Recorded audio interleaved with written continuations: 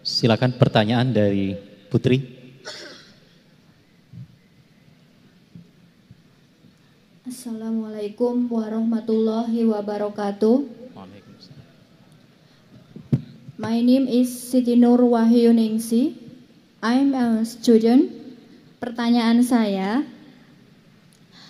banyak orang berbondong-bondong masuk ke dalam agama Islam.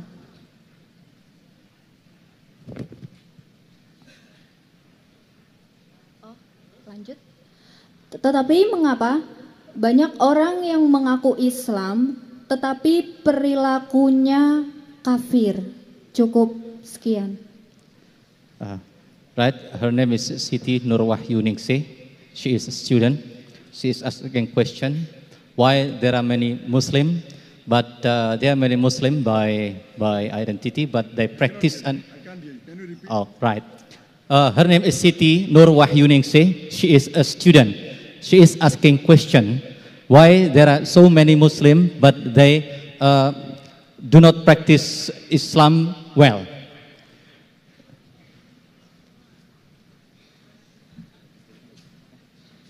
Sisters asked me the question, why are there so many Muslims and they don't practice Islam well? I want to ask you that question. You live in Indonesia, in the country which has the largest population of Muslims. What are you doing? Why are they not practicing Islam?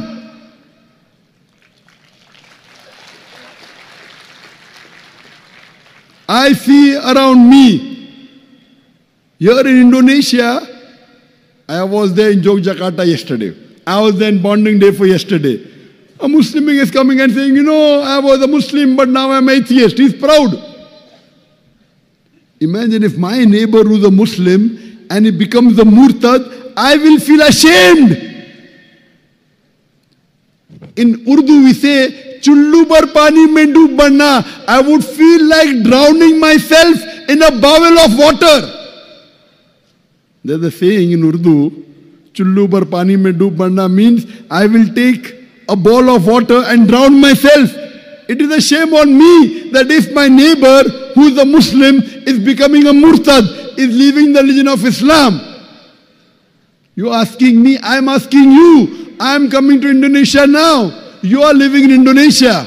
Why are the Muslims leaving their faith? You know why? Because your touch, your connection with the Quran is lost. MashaAllah, you have beautiful qaris. Very beautiful qaris. One of the best in the world. The Quran wasn't recited only to be read. Yes, you have to read it. But most of the people in Indonesia reading the Quran don't understand it. Besides reading in Arabic, read it in the language you understand the best. If you know Bahasa, read it in Bahasa. If you know Java, read in Java. If you know English, read in English. If you know Urdu, read in Urdu. Read it in the language you understand the best. You are doing tilawat, khatm Quran. 1 time, 5 time, 10 time, 20 time. You don't understand what's the use.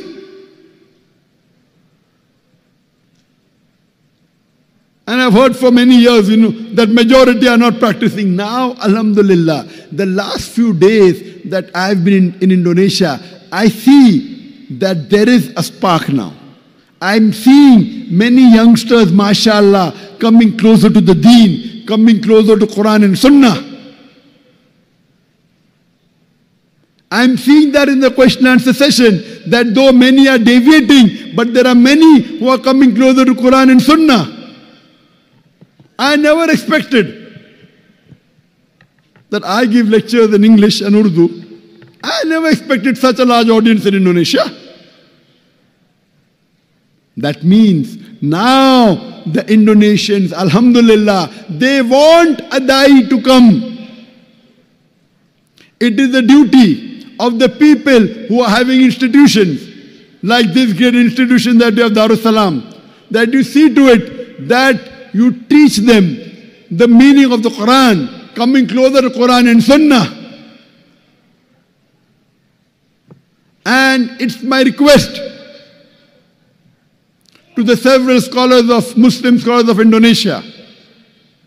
We Muslims should be united. We find that Muslims are divided. We may differ, but most of the points we agree. We may belong to different organizations, no problem. But for the cause of Islam, we should be united. Allah says in the Quran in Surah Imran, chapter number 3, verse number 103, وَاتَّصِمُوا بِحَبْلِ اللَّهِ جَمِيعًا تَفَرَّقُوا. Hold to the rope of Allah strongly and be not divided. The rope of Allah is the glorious Quran and the authentic Hadith. If all the Muslims stick closely to the Quran and Sunnah, inshallah, again we'll be torchbearers of the world.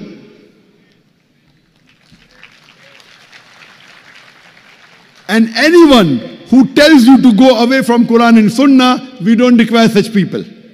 Allah's help is sufficient. It is time the Muslims of Indonesia awake. You should arise.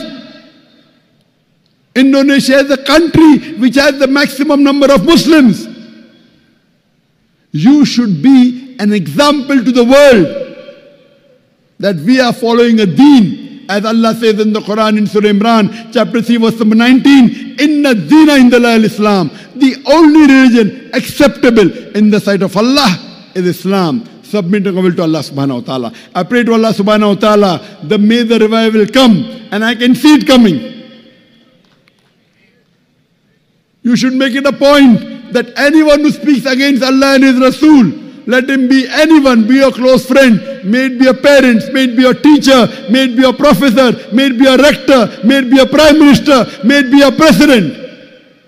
If anyone contradicts Allah and His Rasul, you should follow Allah and His Rasul and no one else.